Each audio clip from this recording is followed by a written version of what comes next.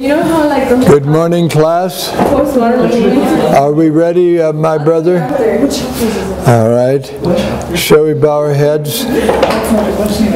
Father, thank you for this privilege of studying together. We pray for your Holy Spirit's presence in the name of Jesus. Amen. Now, good morning again. Some of the students have asked for a little time for questions and answers at the beginning of this period regarding our last class. So we will take a few minutes for that before we begin with our study for this morning. Who would like to raise the first question? Questions about past lecture? For our last lecture.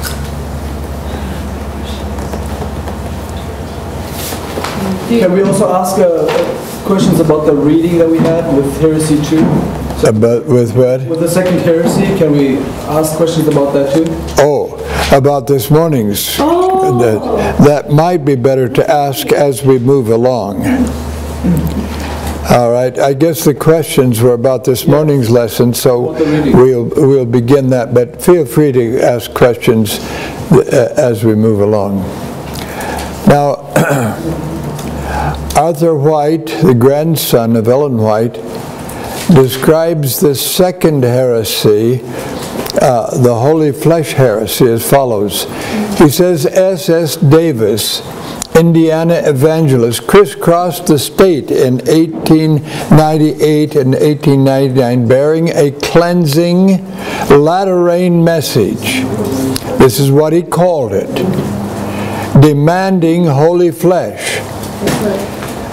He assured perfect holiness and perfection of faith, of flesh. Even claimed that the translation faith would heal the cripple and restore color to gray hair. Jesus, he held, had holy flesh.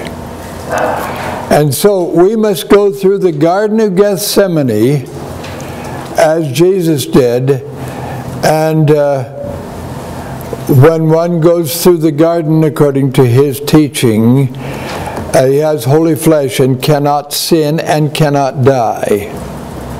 So that was quite a strong doctrine. And when you hear of the holy flesh doctrine, you're hearing about this particular doctrine. Arthur White explains further, attempting to gain this garden experience that would give them holy flesh, the people gathered in meetings in which there were long prayers and strange, loud, instrumental music and excited, extended, hysterical preaching. It was expected that one, possibly more, would fall prostrate on the floor. And if that happened, then the men would gather that person and place them in front, and they would be declared to have the garden experience. So he had translation faith. Yes. They were relating that to like Gethsemane? Yes. Yes. So what would happen is that under the emotional impact of this excitement, one or another might fall over, and then they would say, well, they've gone through the garden. They have translation faith. Question? Pardon me. So, going through the garden experience, they believed would get holy flesh. So did Jesus? Yes. Is that how Jesus acquired holy flesh? That's what they were teaching. He wasn't holy before that? Pardon? He wasn't. They didn't believe he was holy before the garden. No, holy flesh. Christ came with the nature of man as it was when he came. Therefore, he did not have holy flesh, but his doctrine was that Christ acquired holy flesh through the Gethsemane experience. that we also must have the holy flesh, and therefore must go through a Gethsemane experience.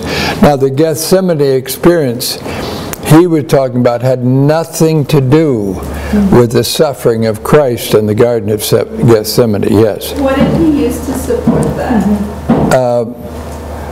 I don't know all of that they would support it by, but there are many texts in the Bible which, if used out of context and put together, can have some powerful.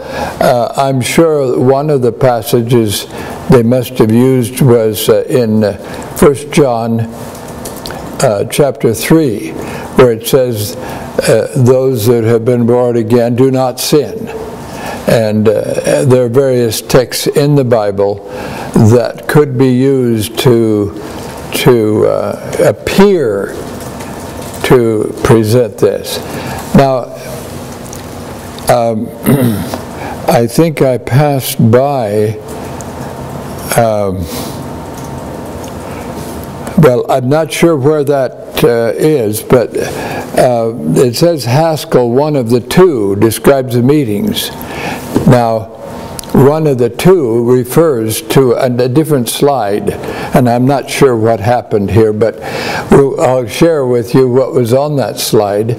That slide has to do with the president of the conference at that time warned all of his workers, and by the way, virtually all the ministers in the conference were accepting this view, and this was the basis. Maybe I should go on another. It says, well, let me finish the other. The whole conference was pervaded with this. And when they went to have their general conference meeting, in their camp meeting, which would have been about 1899, I think, he warned all of his workers. Now he says, when the general conference men are here, there would be two representatives from the general conference. Don't allow them to deflect you or to have too much influence, because they don't know anything about the Gethsemane experience, the garden experience. One of those two was Elder Haskell.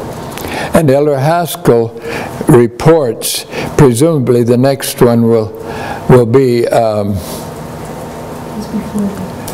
was before. Oh, yes, thank you. Elder Haskell reports that this is the strangest doctrines I've ever heard. The seal of God cannot be placed on any person of gray hairs or any deformed person. So that was the first one? But I thought before it said it could make colored hair or gray hair colored. Well, this has the same meaning. He's speaking of it on different tense. What they were teaching is this must happen. Now he's saying that because it must happen, those who do have gray hair, those whose hair has not been changed, and those who may still be deformed cannot receive. So it's confirming the same thing. For in the closing work, we would reach a state of perfection both physically and spiritually. And then they couldn't die. I said to Brother Breed, who I think was the other General Conference representative, that I expected the next I would hear we could get a new set of teeth in this life. Well, Brother Breed said, that was preached by some. So this was his report in writing to Ellen White. Now, Ellen White met this fanaticism as follows. Last January, the Lord showed me that erroneous theories and methods would be brought into our camp meetings and that the history of the past would be repeated. I was instructed to say these demonstrations at these demonstrations, demons in the form of men are present, working with all the ingenuity that Satan can employ to make the truth disgusting to sensible people. Now, her statement was in October of 1900. Heresy is always based on truth, and we need to understand that, because today many people looking at the Holy Flesh movement feel like everything should be removed that they taught. But much of what they taught was true. Yeah. And we must not throw the baby out with the bathwater. The Holy Flesh actually was in the making for quite a number of years, and it had opposite roots.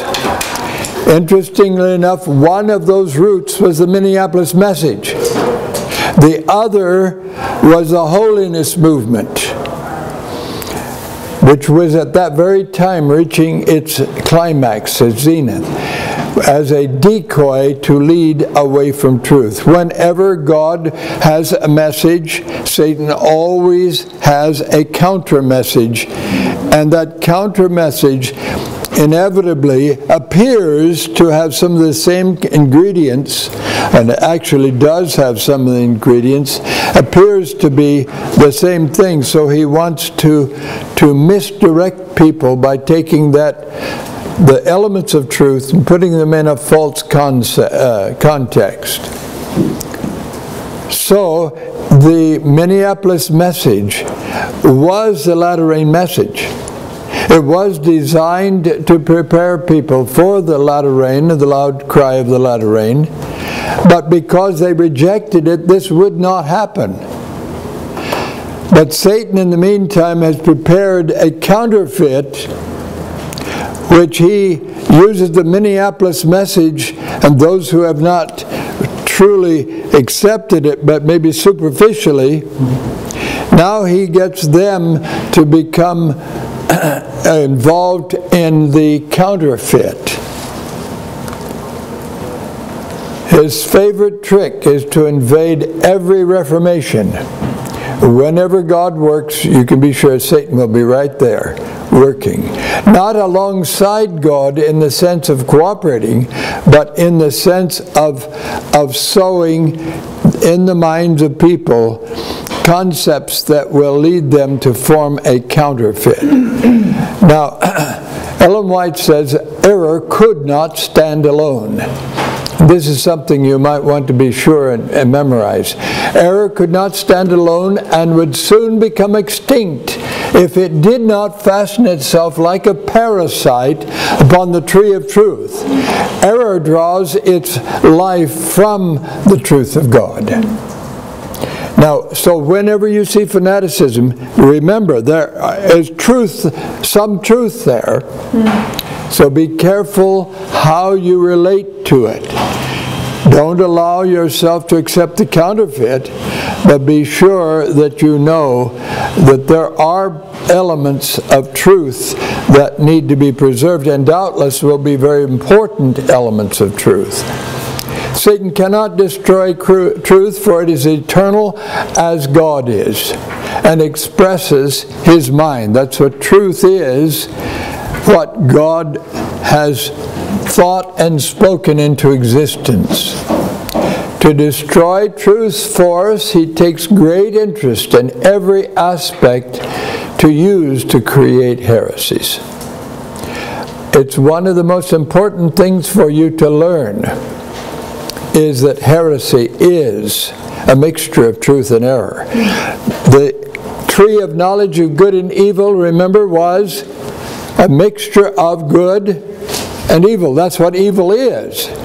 There is no evil of and by itself. Satan is not a creator. He cannot create anything. All he can do is destroy what God has created, confuse it, distort it, and use it to deceive men. To this end, Satan prompts believers to go to extremes and imbalances that pervert truth. Extremism is just as serious as heresy. In fact, one of the purposes of heresy, primary purposes, is to foster extreme positions. But the person in reacting against the heresy may go to the opposite extreme position.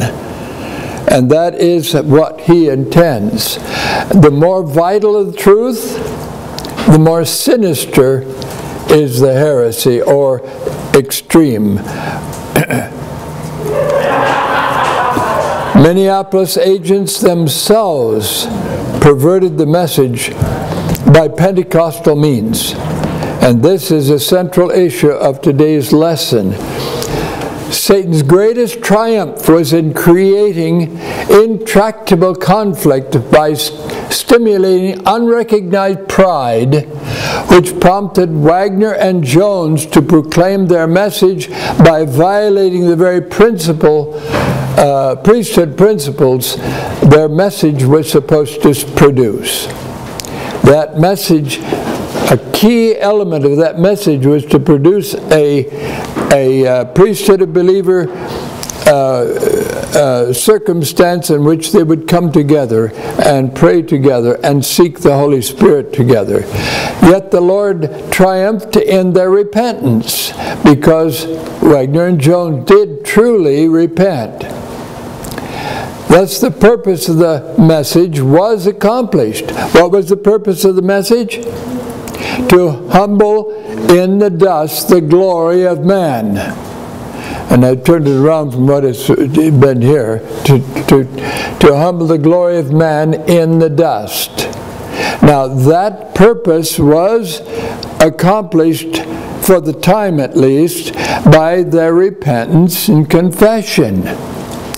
This is something that illustrated what the message was to be like and what it was to do.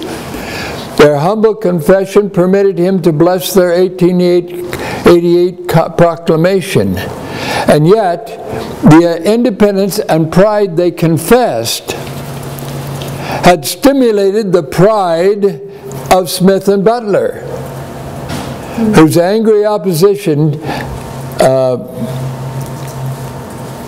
tested them and found them wanting of continual humility. In other words, Smith and Butler continued to oppose them, and as they opposed them, they failed to maintain their humble status and began to war with Smith and Butler with attitudes and a spirit that could not be blessed. And it was this that ultimately led them into their own apostasy. The purpose of God, of course, was to humble the glory of man in the dust. And it had to begin with the proclaimers. Now, what God would have chosen and what would have been best was for them to humble themselves in the dust beforehand and come to the brethren.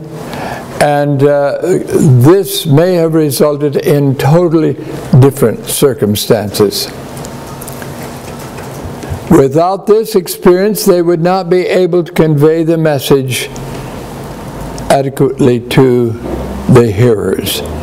So their message was really a message of humbling ourselves in the dust by receiving Christ's righteousness and by letting Him and His Spirit lead the mind and heart. That humility alone would permit God to complete His work on earth by swelling the loud cry message into the latter rain. But though powerfully proclaiming the message, the theology of the message, in ceasing to humble themselves, their attempts to produce the latter rain unwittingly sowed seeds that would spring up in the holy flesh heresy. So what happened then is that pride and independence fostered a counterfeit of the message. And even as the message was resisted, Satan was preparing to produce his counterfeit. And the result was theological debates, counterfeit, charisma. Actually, I don't think that's the word I intended to put there. They counterfeited the message of Minneapolis. The transition from truth to holy flesh, heresy, was not caused by the Minneapolis message. It was due rather to a failure of its purpose, to correct a legalistic tendency towards self-righteousness that obscured Christ, whose righteousness alone can prepare us to receive the latter rain. Wagner and Jones's commission was to shift the focus from the law, which is the standard of obedience and of righteousness, to Christ, our only righteousness. We cannot produce ourselves the righteousness which God requires. Only by humbling ourselves and receiving Christ's righteousness, recognizing that our righteousness is filthy rags. Only this will permit God to have his way in our life, by revealing the intimate unity between the law and grace that is seen only as we behold him who is truth, and in whom the law and grace unite. Now, the fact is that there was a legalistic problem that needed to be solved. The focus was too sharply on the law. But the purpose of God was not to reduce the law, but to increase the focus on grace, so the two united. And it's in this message that the two most completely unite. Our doctrines themselves are important, but they form a skeleton of truth that is essential to understand Christ crucified, who calls us to humbly take our cross and follow him. Even true doctrines, however, become lethal when debate makes them the focus instead of Christ. No life or beauty can be seen in a skeleton. Indeed, just the appearance of a skeleton creates a very strong aversion. And when you see it, for instance, in a lab program where there's a skeleton, if a person hasn't been there and seen it before, their reaction might be quite immediate in seeing that skeleton. The beauty of a skeleton is in hiding itself and giving contour and definition to the flesh which clothes it. Its function is to keep the organs, the blood vessels, the muscles, the nerves, and all involved within the body in a right relation, in a dynamic, living whole. But we never want to see the skeleton or any part of it. So, to make sure we understand this clearly, let's repeat this again.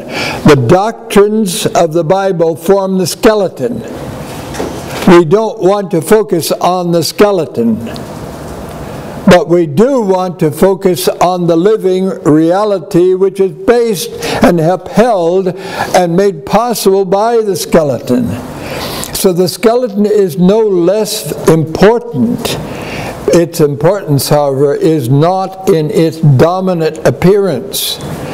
And this is what the Minneapolis message was to do, was to provide the basis for giving us a focus on Christ. And everything about the message, everything about the doctrines should focus on, not on themselves, but on Christ. And there's a So thus the Minneapolis message was to unite every doctrine to revolve interdependently around Christ the head. Notice interdependently, not independently. Amen. So every doctrine properly presented will be a presentation of Christ. This not only relates to doctrines one to another, and by the way, this is what the doctrines must unite and show the interrelation. When you study the body, you study how the different glands and organs function in harmony with each other, what effect each one has. But it not only shows this relation one to another, but it shows how to relate to Christ himself and to each other, how we relate to each other in a true priesthood of believers. Wagner and Jones thus offered the depth of our doctrines, making each of them more honorable by relating it to him who is truth. Now, this was their purpose, this was their message, yet the theology can become even more lethal than doctrine if a debating atmosphere diverts the mind from Christ to theories about him. Instead of a skeleton, we end up with a smelly corpse. Now, the fact is, the difference between doctrine and theology that we've been talking about here is doctrine has to do with the skeleton, and theology has to do with how we relate the different pieces to each other. Theology has to do with how different doctrines relate and how these relate to Christ. So we need both doctrine and we need theology. The word theology has to do with theos, which is God, and ology, which has to do with the study of God. So we need to understand how every doctrine relates to each other doctrine, and how it relates to Christ, and how we are to relate to each other. The effectiveness of a theology centered on Christ depends entirely on its practical application in humble, growing, personal relationship to Him. Wagner thus wisely refused to debate at Minneapolis. At the beginning, his opponents said, well, let's choose sides for debating this. You have your side, we'll have ours, and we'll debate this. Wagner said no. He was right. We do not debate religious and spiritual principles, because that only results in each side wanting to prove the other one wrong, to prove themselves right. Our purpose in giving this message is to reveal Christ. It is to focus upon Christ, not upon ourselves. Yet the resistors to Wagner did force debate. This was unfortunate. There needed to be a time of spiritual focus in which they were pleading for the Holy Spirit to guide them. Instead, the opponents began to debate technical issues in the book of Galatians, and the result was that it produced spiritual death for those who got caught up in the debate or confused by it, rather than the life that results from knowing Him who is truth. This is life eternal, Jesus said in His prayer in John 17:3, that they might know Thee, the only true God, and Jesus Christ whom Thou hast sent. And the knowledge here is not knowledge about Christ and the Father. It's knowing them personally. And there's a lot of difference between the two. The core of that life-giving experience of union with Him is humility.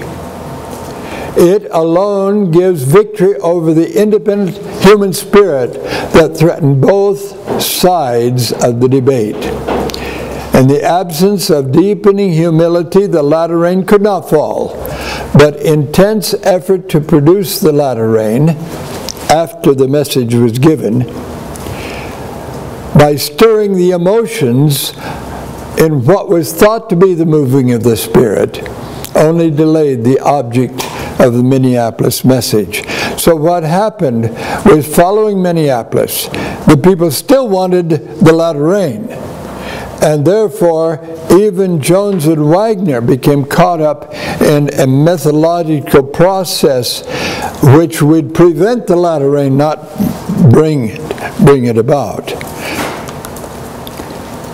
So we're now going to discuss this borrowed holiness movement.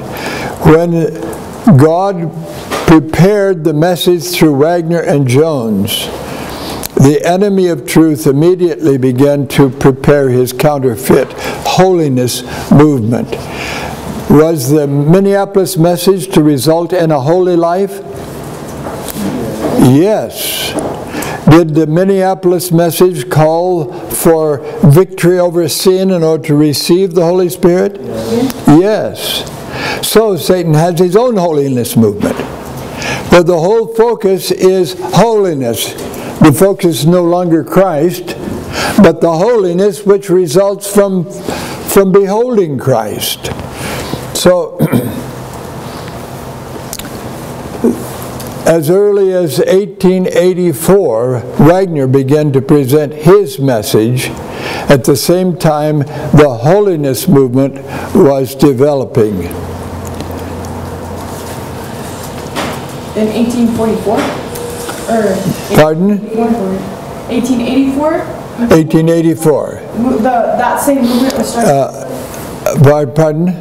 The holiness flesh movement was starting to rise up in 18... Not the holiness flesh movement, the holiness movement.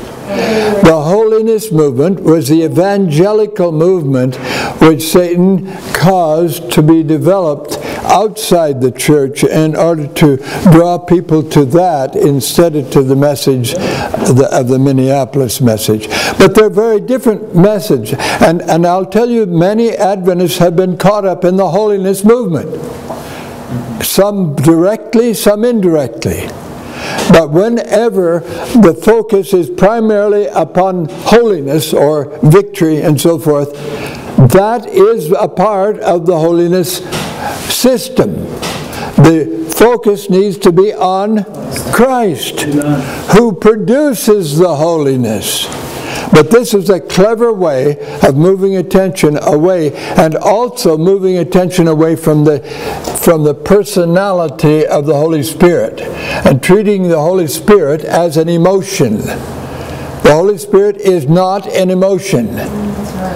The evidence of the Holy Spirit is not how you feel. And the fact is, the holiness movement is based upon a false concept of the Holy Spirit and a failure to keep the focus on Christ. If we focus on holiness itself, we will never become holy.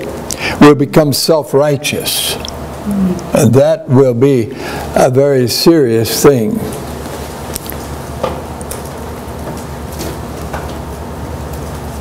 So the Minneapolis message was designed to bring about holiness. But that holiness would be a product of receiving Christ's righteousness and keeping the focus on Him.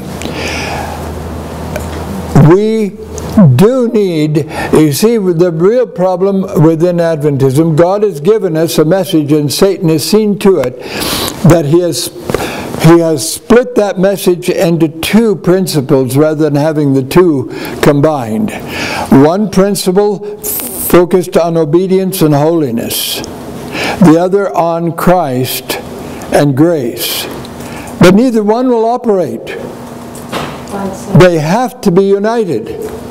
And that's what the Minneapolis message did, was to unite these two principles together.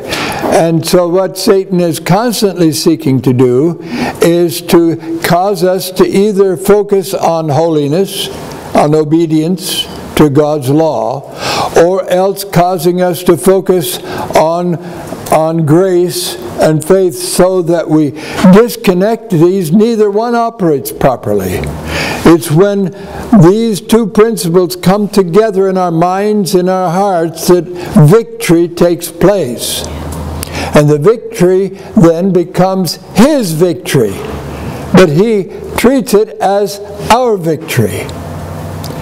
It is both his and ours because we unite the divine and the human, and the result is the victory that we have longed for. Now, it is generally felt that by 1893, when the Confession of Butler was made, that the opposition to the Minneapolis message was finished, and everyone united, and they all preached the message. This is the general understanding within the church. The fact is, that is not true. It is true that by that time Smith and Butler had both confessed their error, but what did they confess? They confessed that their attitude was wrong, their spirit was wrong, and that their opposition to Ellen White was wrong. They did not confess to any rejoicing in the message. And the fact is, to his dying day, Uriah Smith held that the greatest tragedy ever taking place within Adventism was Wagner's message. He wrote that to a friend just shortly before he died. Now, that confession then was not an evidence of true conversion. It was an evidence of recognizing his error, but there was no conversion in the sense of joining in presenting that message. Smith resisted it all the way, and we'll see, if our time doesn't run out on us, we'll see Smith again in his jousting with Jones and seeking to put Jones down and his message. Unfortunately, the confessions of most of the key people tended to be the same, a superficial confession which did not cause them to rejoice in the message, but simply to recognize they'd gone too far in their opposition and in their attitudes and so forth. Now, more serious than this were the methods of Wagner and Jones, which, while they were trying to induce the latter rain, which hadn't happened, and when they were trying to do this, they were attracted to the holiness movement. Jones began to study the holiness works quite early after the 1888 message. We don't know just when, but in 1898, as our own holiness movement was moving toward its climax, he announced that for 2 or 3 years he had been studying the works of F.B. Myers and the Keswick movement. These were two of the key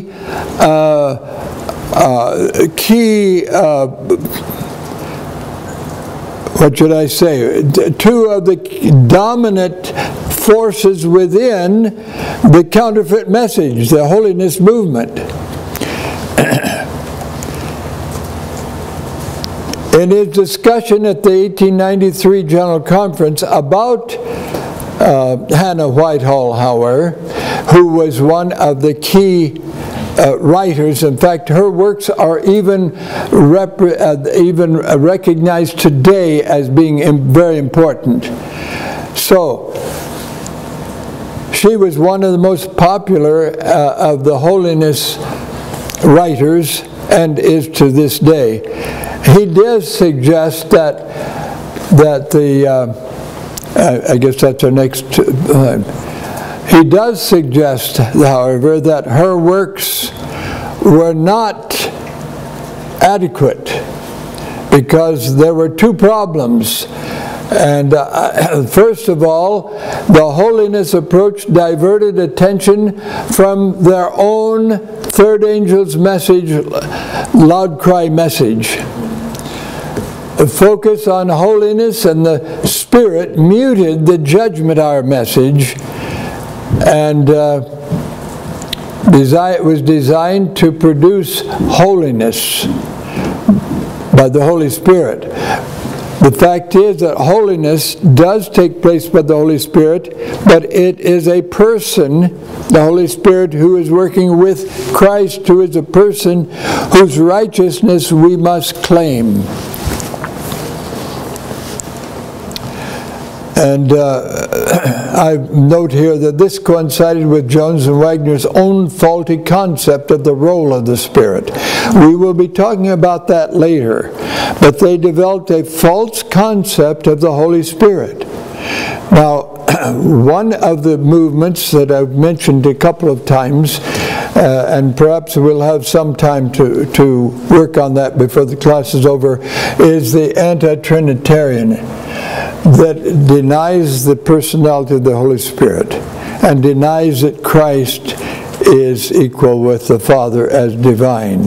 The fact is, both of these points were at stake here. And the key thing had to do with confusion regarding the Holy Spirit as an emotion rather than as a person. Yet they were drawn to the emotional methods, even though they recognized the inadequacy and believed that Desire of Ages and Steps to Christ and so forth were more completely giving the message. Yet they were drawn to the methods of the holiness movement, and they did see that the holiness message detracted from the loud cry message. And I guess this is where I present the information I've just given. Now, some of the dangers we face today have to do with efforts to produce the latter rain. As a matter of fact, we have within our midst many who are seeking constantly to figure out some new idea or some new way to bring about the latter rain. And a couple of the others that we have mentioned have to do with the feast days, have to do with the futurism, have to do with anti-Trinity. These are things that have attracted the attention of some of our people in their effort to find something that will produce what only the Spirit of God can produce when we focus upon Christ. The holiness danger then is now more extensive even than it was then. Not only does it penetrate virtually all the Protestant bodies, but it links them to the Roman Catholic system and Eastern religions. Before we're finished, we'll have a chance to talk about this, where we're talking about the New Age. Moreover, the popularity of panentheism, which we will study in chapter 11, is more universal and diverse today than it was then, and many of its representations interpenetrate the holiness movement of today. I don't know if you're aware of it, but the holiness movement has virtually united Protestantism and Catholicism. And this is what Ellen White says, under the influence of spiritualism, the clasping of the hands between Romanism and Protestantism, and that has virtually taken place today. It certainly is rapidly completing. Could you go back for a brief second? Yes. Thank you. All right. Now, We're going to discuss now Jones's relationship or understanding of the Spirit. This will still be just a general discussion, because I will discuss the specifics more later. But in the dime tabernacle, which is the tabernacle that was built by the use of dimes from all over the church, Prescott and Jones decided to introduce a new prophet. That prophet was Anna Phillips, whose name was sometimes called Anna Rice.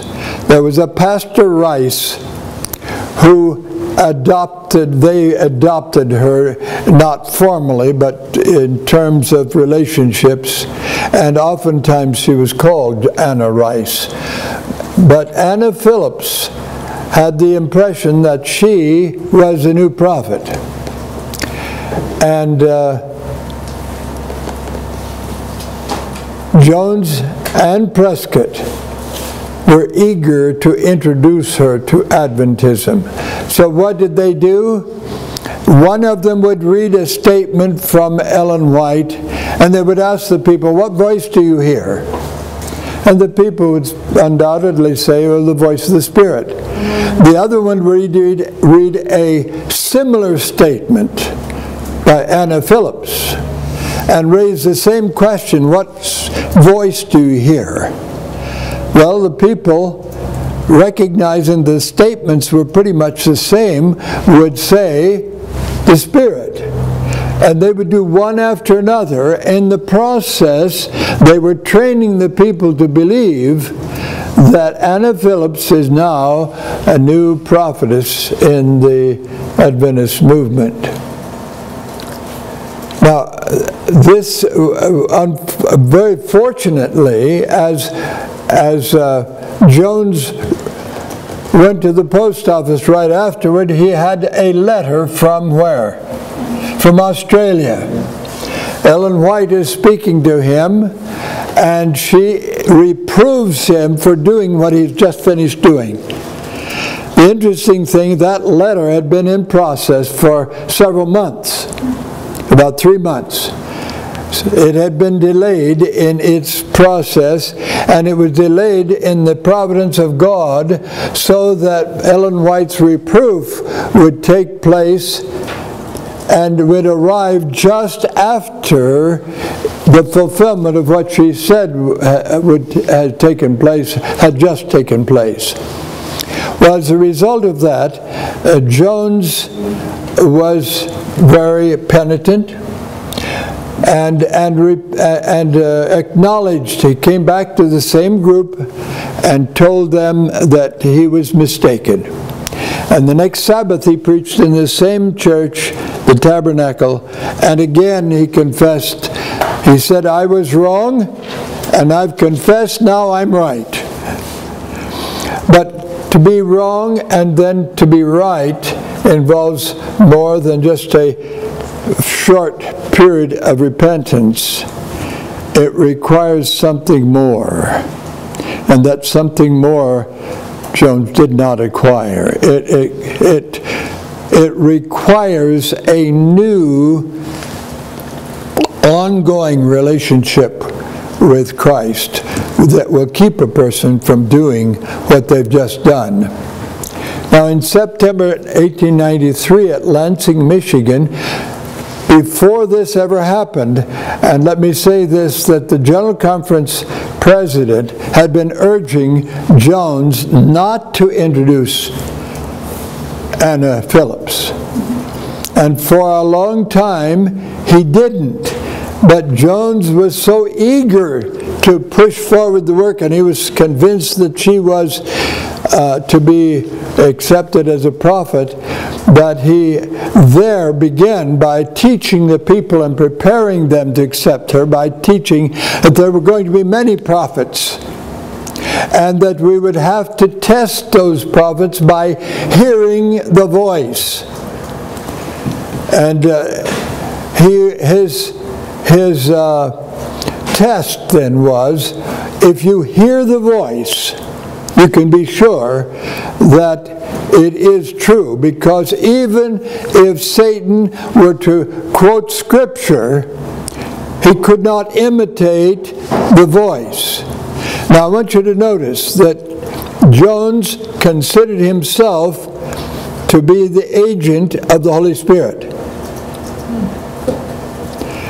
And whatever his thinking was, to him seemed to be the voice. And this is the problem that would eventually lead him into infidelity. God had blessed Jones. He had blessed both Wagner and Jones. But both men began to think of themselves as the voice, you might say, of the Holy Spirit, and they were convinced that their thinking represented the voice of the Spirit. Meanwhile, Wagner went even further. He insisted that all of God's people were to become prophets.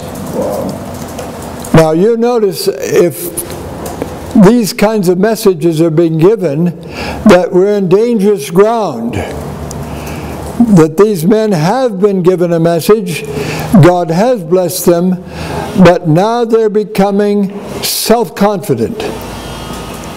Instead of sensing their weakness and waiting for the Holy Spirit to truly guide them, they became presumptuous in assuming that their thoughts were guided by the Holy Spirit.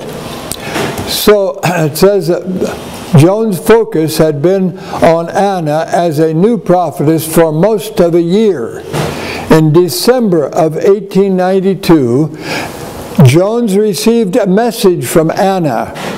That message was a testimony to him that he had a special role that God had given him, and as a result of her message to him, well, it seems self-evident that he had a special role. And so from that point on, he was eager to announce her.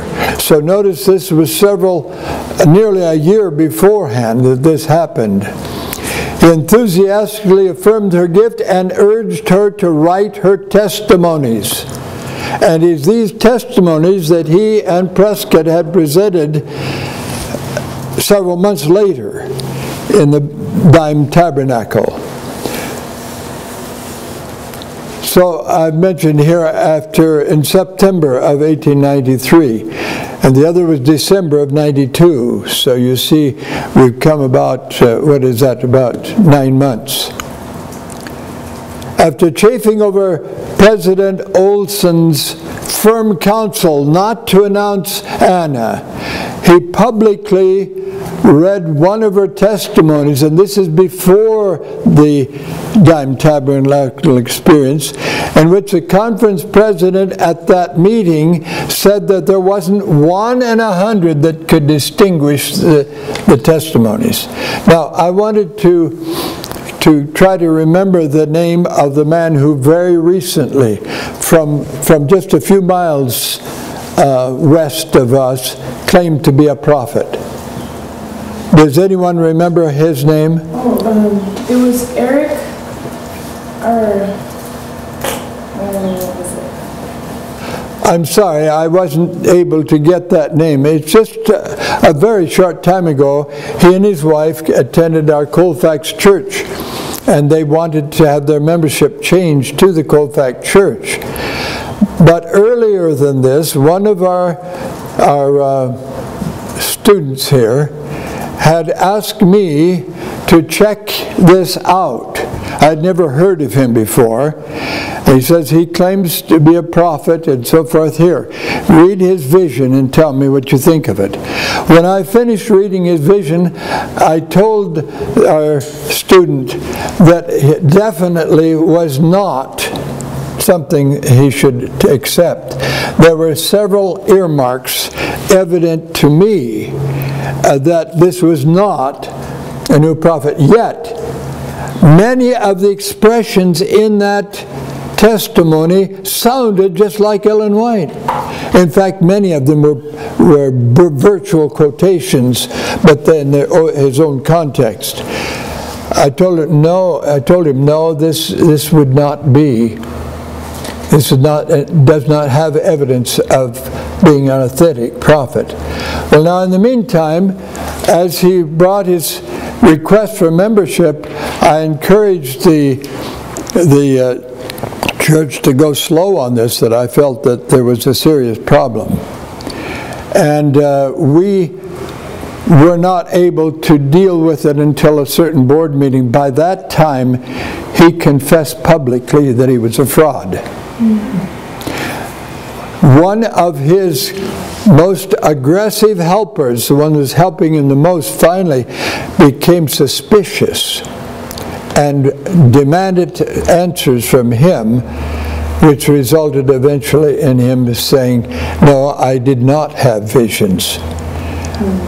The fact is that one of the most important reasons why I knew immediately was it was sensationalism.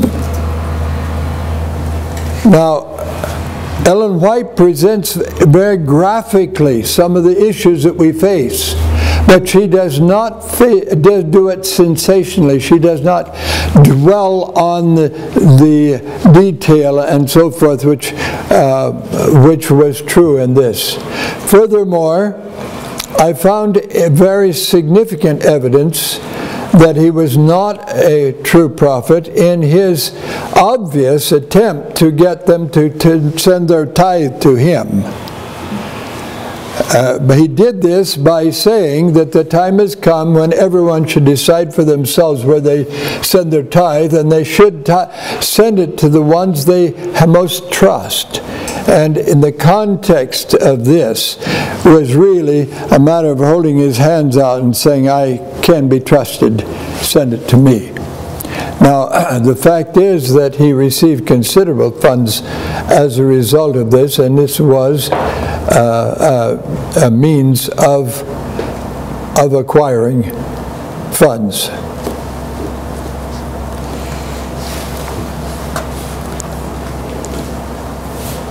Jones saw no need to test this presumed gift.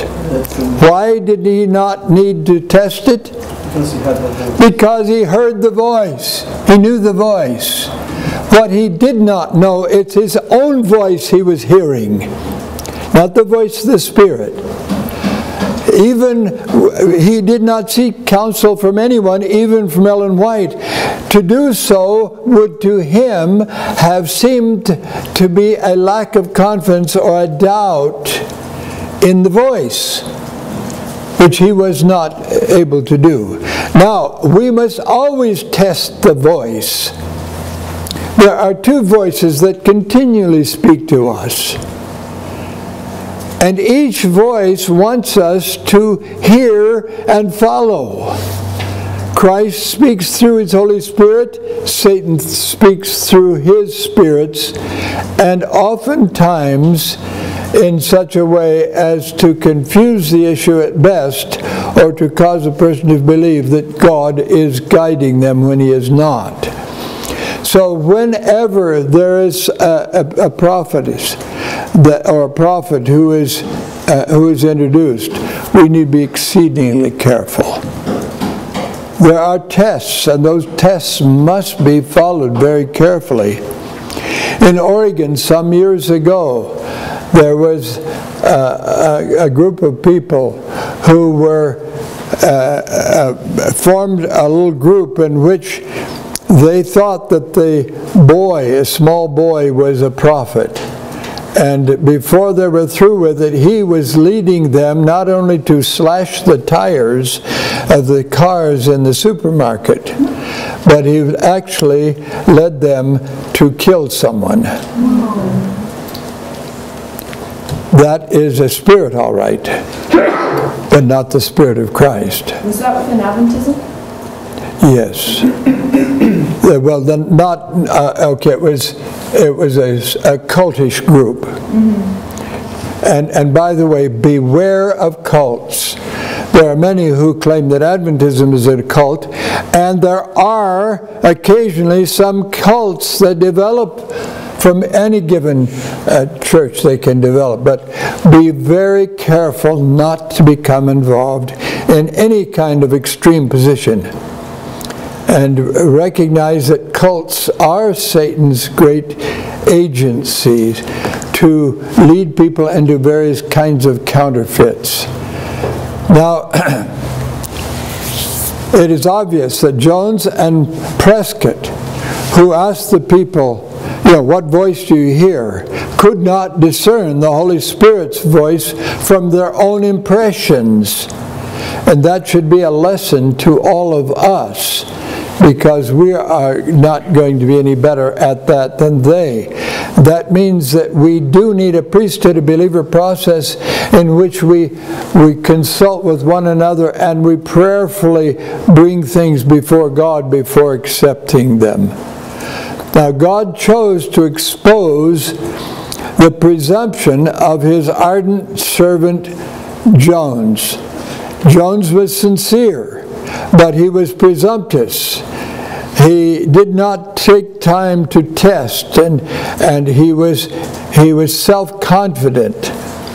He failed to respond to other testimonies that were designed to remove his self-confidence and prevent public disgrace. We've discussed some of the areas in which he was cautioned, but in some of those areas he never did accept the testimonies that warned him against the extreme positions.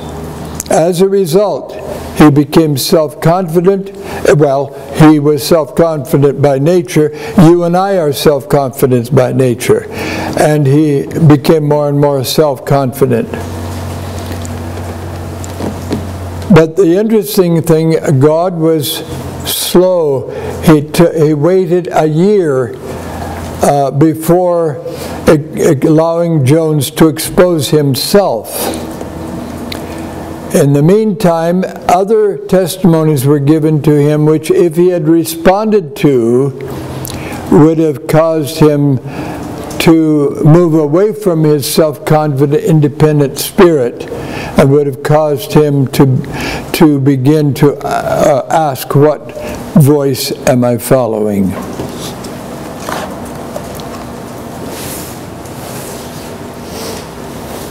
To awaken him to the danger of individualism and self-confidence, God delayed the arrival of the message until after he had exposed his problem. But before that, he gave him a long period of time to recognize it himself. But the message was deliberately delayed so that it would create a profound impression upon him that would help him to put himself in the right relationship of dependence upon Christ. Ellen White wrote to him, "Did you suppose that God had commissioned you to take the burden of presenting the visions of Anna Phillips, reading them in public and uniting them with the testimonies the Lord has been pleased to give me? No, the Lord has not laid upon you this burden." But she also insisted that though he was self-confident, he was ardent. And she writes, "I am indeed sorry both for Brother Prescott and Brother Jones.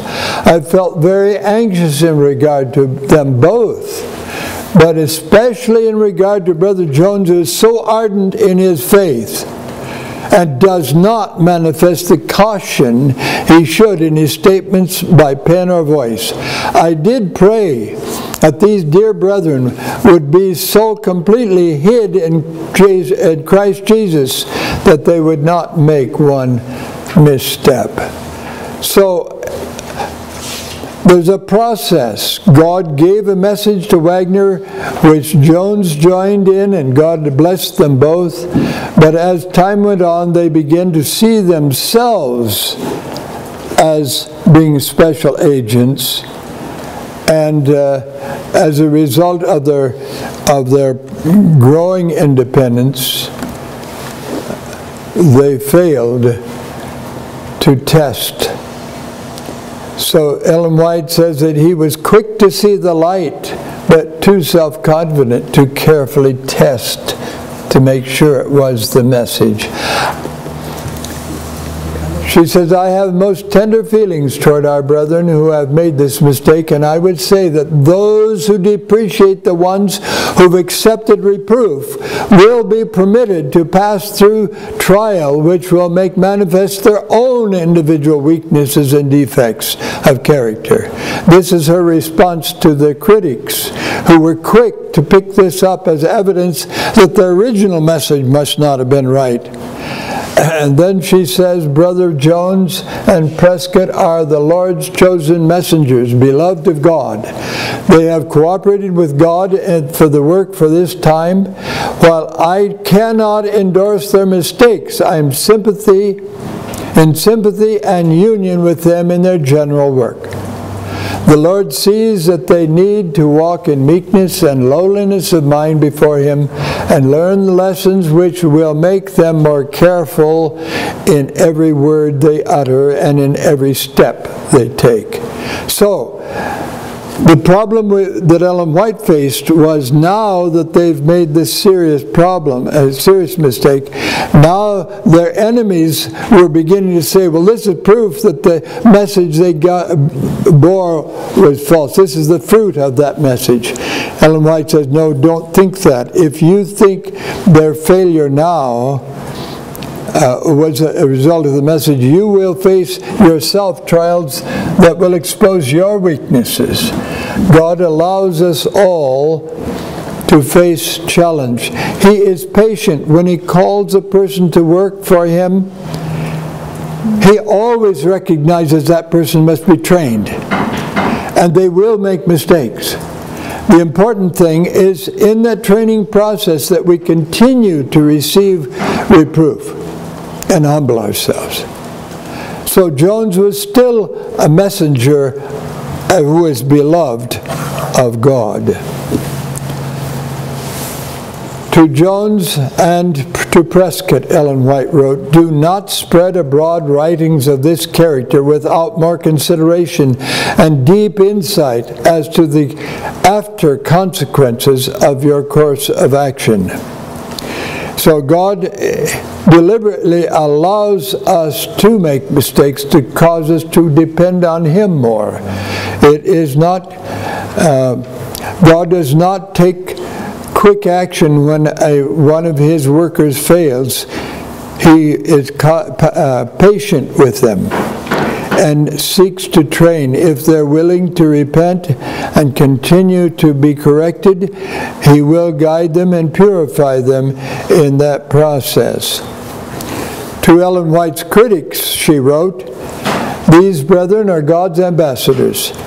They have been quick to catch the bright beams of the Sun of Righteousness and have responded by imparting heavenly light to others. If they have felt afraid to refuse that which bore the appearance of being a light, if they have grasped too eagerly that which has been misleading, believing it to be the counsel of God, should anyone be disposed to find fault, to criticize or complain, when they now acknowledge that they have not been as careful as they should have been to distinguish the tendency of the testimony that had been the appearance of divine. So the question is, do they have a right to criticize them if they have already repented and they have confessed their wrong? So those who were opposed to them before were happy to see them fail in order to confirm their own opposition to the message. I think this must be a repetition of what I've just read. The question to the opponents, if they think they have the right to do that. What a contrast between participants. To this point, Jones and Wagner have repented when they've been reproved. But those who took advantage and did indeed seek to establish that this proved their message was not the true message, but that this was the fruit of a heretical message. Those brethren had gone 6 years by this time and had failed to really grasp the light. Indeed, they had heard that voice. Had they heard that voice, in other words, the voice of the true Holy Spirit, they would have seen in their brethren's failure cause for their own repentance. Because what had they done? They'd actually set the brethren outside the priesthood of believers by, instead of consulting with them, instead of praying with them, instead of studying with them, they opposed them. And in their opposition to them, caused them to feel that whatever they had in their minds must be true, and their opposition automatically was opposition to the Spirit, which means that they confused the Spirit of God with their own spirit. Indeed, those who criticize others' failures inevitably reveal that they do not themselves hear the voice. For in the failure of others is God's call to each to search his own heart, taking heed lest he fall. Ellen White consistently insisted that they needed each other.